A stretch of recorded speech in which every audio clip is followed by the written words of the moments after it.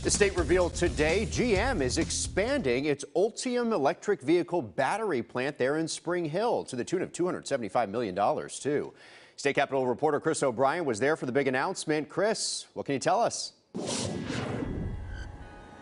Mark, good evening. You said it right there. $275 million being pumped in by Ultium Cells. Now, that is on top of what they already invested last year. That's $2.3 billion. This is about a 12% increase that they are pumping back into this battery plant over in Spring Hill. Now, what's this going to lead to, right? That's the big crux of it. They say it's going to lead to about 40% more production of their batteries, or their battery cells, rather. And then over 400 people are going to be hired by the company. Now, these 400 people, Governor Bill Lee really pushed that he wants them to be Tennesseans, that he says Tennesseans will be the ones he expects to fill the majority of these jobs. He calls it a life-changing industry.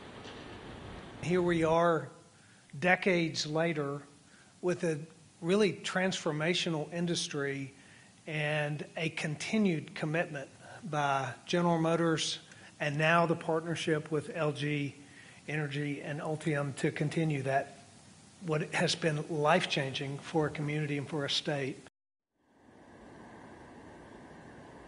Now, this one plant in Spring Hill is one of a couple that are dotted across America from GM. It's part of their plan to create more than 1 million electric vehicles by 2025. Production here in Spring Hill is going to start in late 2023. Mark?